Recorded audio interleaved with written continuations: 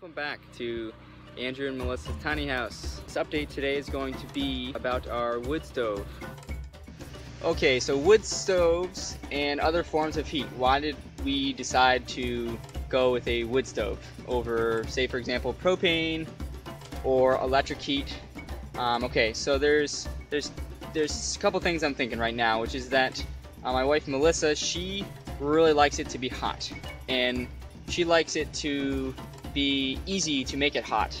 So an electric heater would have required a lot of electricity to run that heater, and right now we only have 3 solar panels, each 160 watts, and so that in itself would definitely not have run an electric heater. So an electric heater was out of the question. It was kind of between a propane heater slash wood stove heater or wood pellet heater and just like a regular wood stove heater or wood stove that took wood. And the reason that we didn't go with propane was because we'd rather stay away from gas as much as possible, and the wood stove is also simple. You just put wood in it, start a fire, and as long as you have the right safety measures in place, that it's very safe. And so it's worked great, and wood, you know, is $200 for one winter for a cord, and if you can get kindling and paper for free, then it's $200 for the whole winter, which is really great. Melissa and I didn't want to mess around. We went with the wood stove, and it's working out really great. I hope that's clear. I'm just going to start by showing how we go out and get our little kindling. So as you can see, it's still bright out, and it is getting close to 3:30 in the afternoon, Eastern time. And here I go. This piece, I'm gonna put it right here. Actually, right here is good. Now all I'm gonna do is just simply stop on it like this, like that. See how that just cracked? There we go. Okay, so we've got our kindling. Now we're gonna go in and see about starting a fire for this evening. Okay, so the first thing to go over is the fire lighters that we use each day to start our fire. We use these ones that you can see here from If You Care, and basically they're environmental and they're more non-toxic than more conventional ones, and so we feel good about those. If you want to know more about this brand, you can look at their website, which is right in this link right here. Okay, here we go. I'm gonna light the fire up. One match. See how well we do. So I've got the kindling in there. I've got some paper. It's all pretty tight. Here's the fire. It's starting, and we'll go back to you when it's more up and running. Okay, so here's our little mini stove tool kit that we bought from Lowe's, and it just has the basics. It has a little shovel here that you can scoop the ashes out when the stove is kind of full of ashes and it needs to be emptied. And then you've got the little pokey tool. That's the one that we use the most, and it's to help move logs around if they're in the wrong spot, or to help just adjust things so that they're in the proper place without getting your hands too hot. And of course, anytime we use the tools, we use the gloves as well. These gloves are good. They are also from Lowe's, and they're just really good and protective of your hands. And lastly, we have a brush, which I mostly don't use. Here's our handy little hatchet.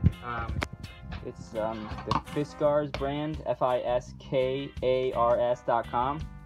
Click right here for the link for that.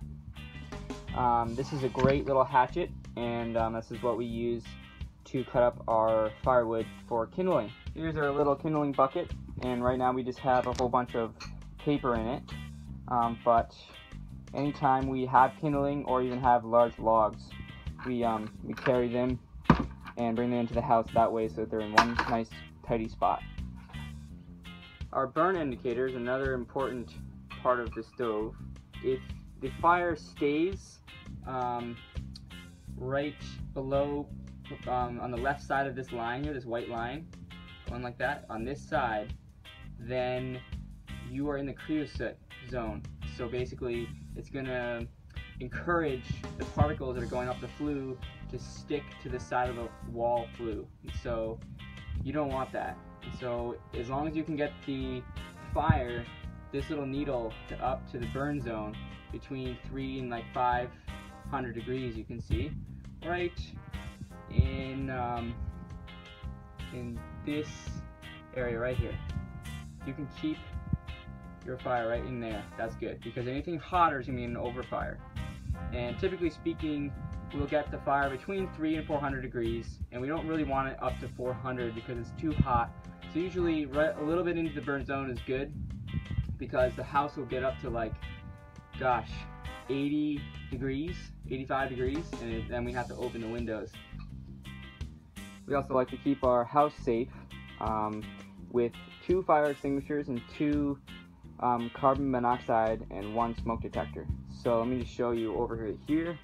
And right by the door, we have our our carbon monoxide detector, which is the readout, which is helpful, and our fire extinguisher right there. The smoke carbon monoxide combo detector up there, which is right before our loft, and then you have the fire extinguisher right here, and that is right, as you can see, on the top, above the top step. So if we're stuck in the loft and can't get down the steps to the stove, then we have the other fire extinguisher up there, so we can just grab it and hopefully put the fire out.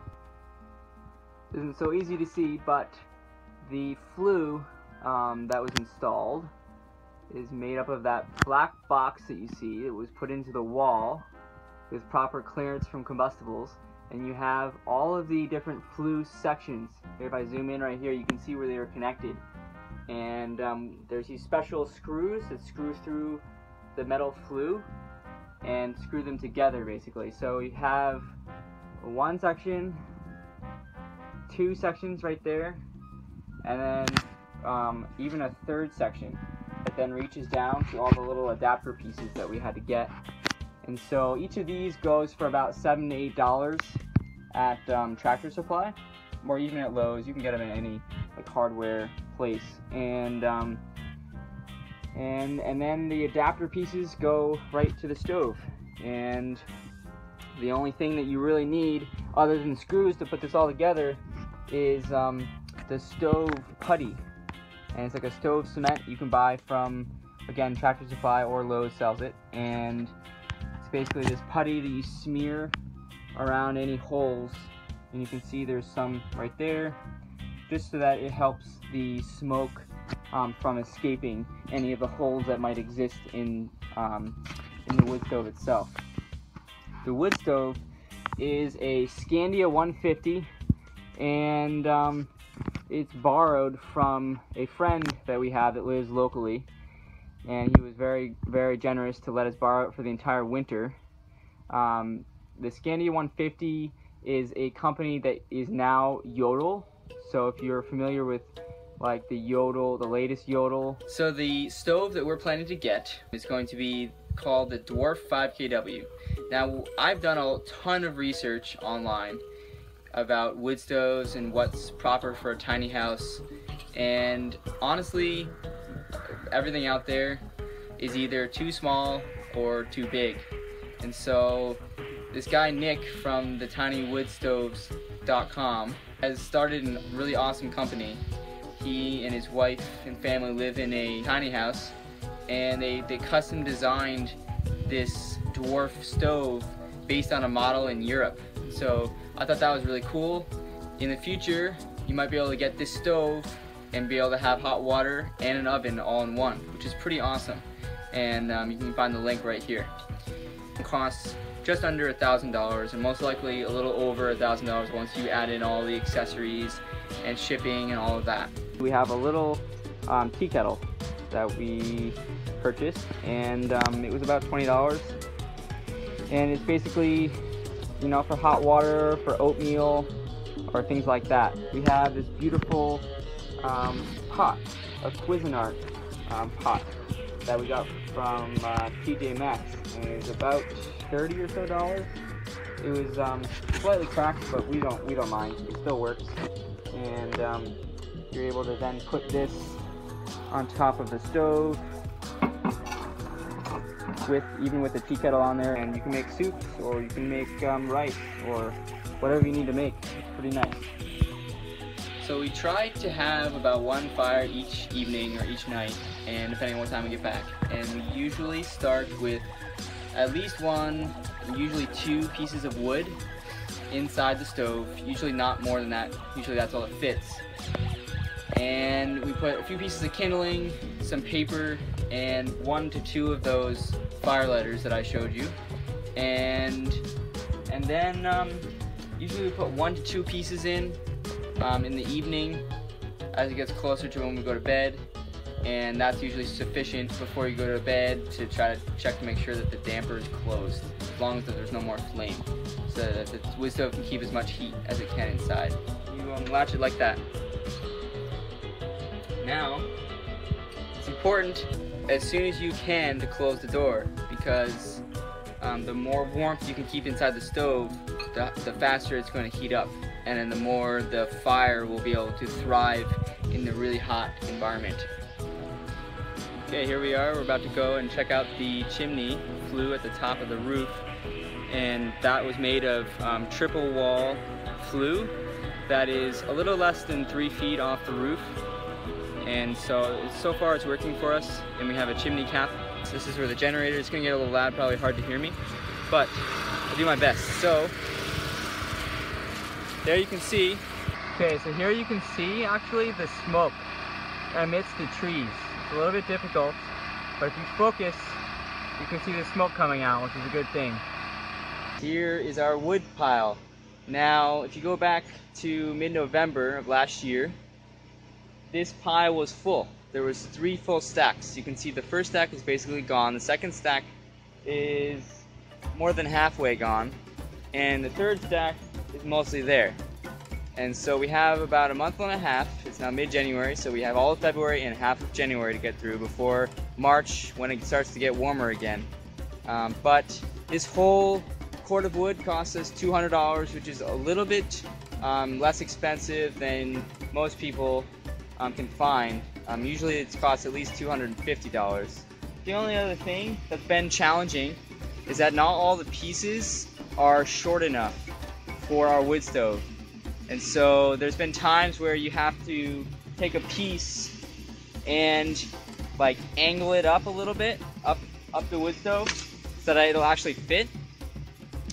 And that's our solution for right now. So we've been kind of just going day by day and seeing how it goes.